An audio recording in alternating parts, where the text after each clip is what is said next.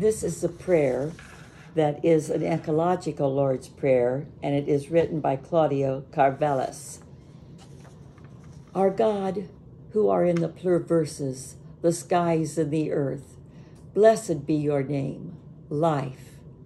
May your pulsing life come to be seen, heard, touched, and felt through the oceans, the forests, in the rocks, in the life of plants, and in the sounds of animals and singing birds.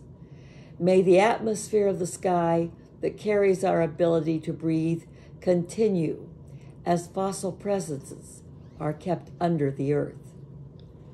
Give us this day our daily bread through a variety of seeds, grains, leaves without pesticides, without monocultures, from local farms and agrobiodiverse cultures.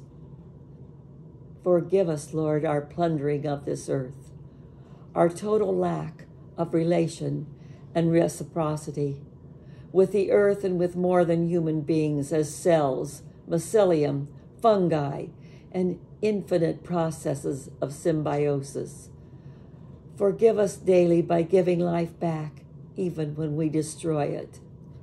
And lead us not into the consumerism and devouring of the earth, but deliver us from our apathy that says nothing can be changed. For life is kinship, relationship, and reciprocity, now and forevermore. Amen.